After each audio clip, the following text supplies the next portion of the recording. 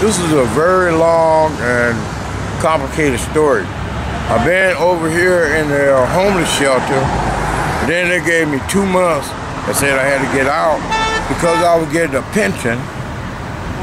So I'm like, what that got to do with it? I'm still homeless. Now you get a pension from the military? Yes. And you were, what branch were you in? I was in the Marine. You're a Marine, yeah. And you're having trouble. I'm having a lot of trouble trying to find housing. I haven't even gotten food stamps yet. You know, I mean, I applied for them, but I haven't gotten them yet.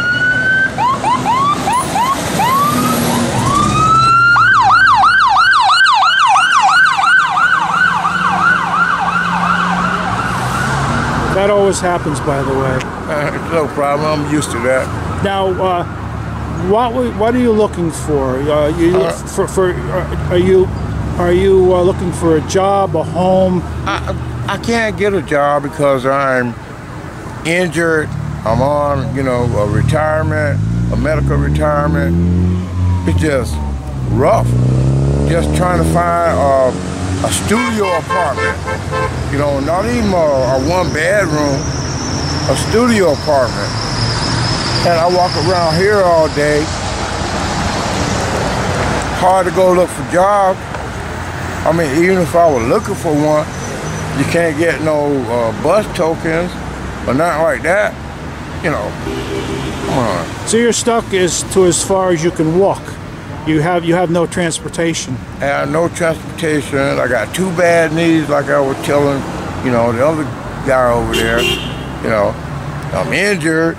Now, how if somebody's watching this video tonight or tomorrow in Connecticut or in Bristol, how would they, if they want to help you in some way, how would they go about locating you, finding you? I'm right here in Bristol. I'm walking up and down the street all day. First thing in the morning, I'm at McDonald's, and the rest of the day, I'm just walking around, you know, trying to conserve time, you know, killing time, you know. I don't have anything else to do.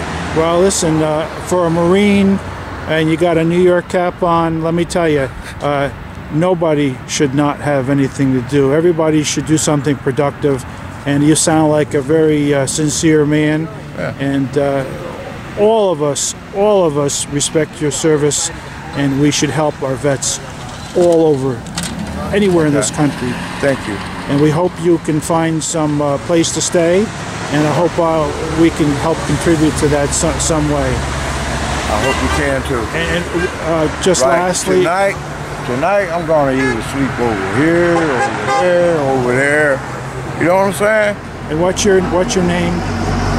I'm not gonna give my name.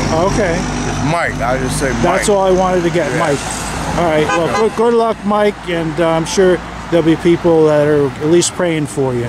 Thank you. I'm going to the library right now, try to find or look for an apartment or something, you know. So, thank you.